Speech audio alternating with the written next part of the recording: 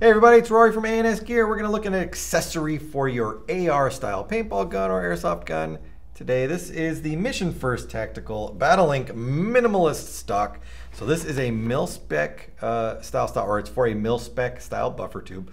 So if you're using this for paintball, you shouldn't have any issues getting it on there. If you're using it for airsoft, you want to make sure that your buffer tube is Mil-Spec specs, not commercial specs. Otherwise, you'll have some problems getting it on there.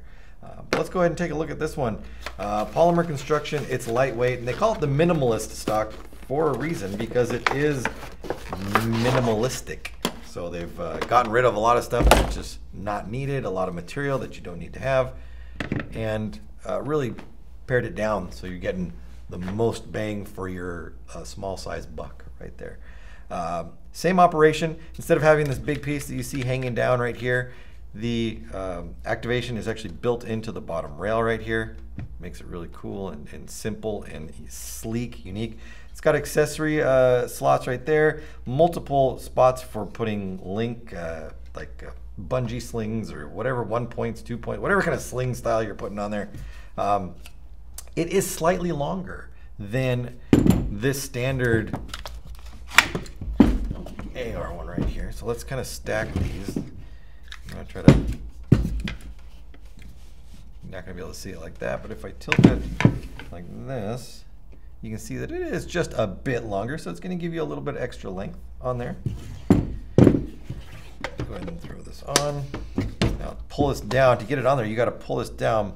If you just push this piece down and try to slide it on, it will not go on there. You literally need to pull this down further than it normally would go by just pushing it by hand like this.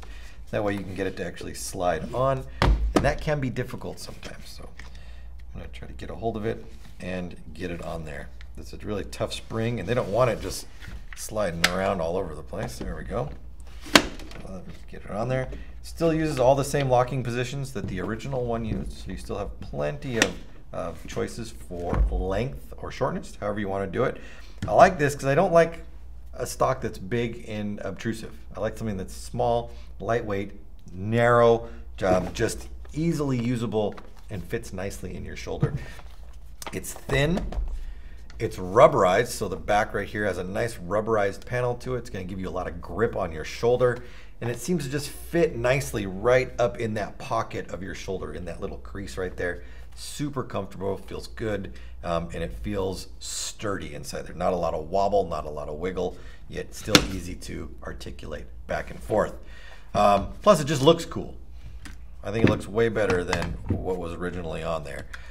So if you're looking for something to spice it up a little bit, even if you don't really even use it, you just want it to look a little bit more cool, or if you're really into it and you are using it for recreation scenario, whatever you happen to be doing, either airsoft, paintball, check this one out. Mission First Tactical Minimalist stock. Remember, these ones that we have are the Mil-Spec versions, so if you're into airsoft, make sure you have the right buffer tube, otherwise you could run into some problems. It comes in a couple different colors. I think we have it in black and scorched earth, so check the website for color availability at the time you order, and order yours now through ansgear.com.